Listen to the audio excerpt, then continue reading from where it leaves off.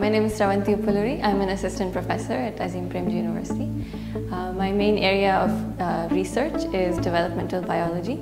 In my research interest, what I focus on is size regulation. So what I study in the area of developmental biology is really how this size regulation happens and what happens when size regulation goes wrong, as it does in the case of many diseases such as cancer. Students that I work with use different model organisms to study this question.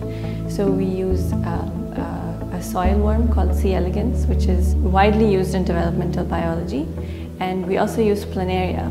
So planaria are flatworms that are found in fresh water, and these two organisms are actually at two completely extreme spectrums of developmental biology, because C. elegans have a very stereotyped lineage, which means that as you start off from a single embryo, you can trace which organ it's going to end up becoming a part of.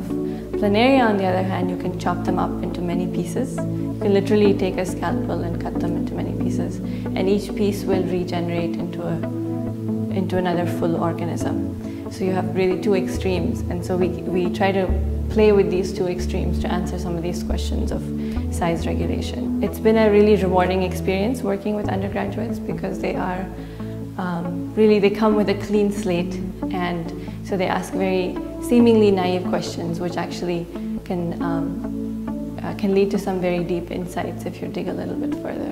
On the other hand, one thing that all of our students seem to have in common is that they're very hungry for stimulation.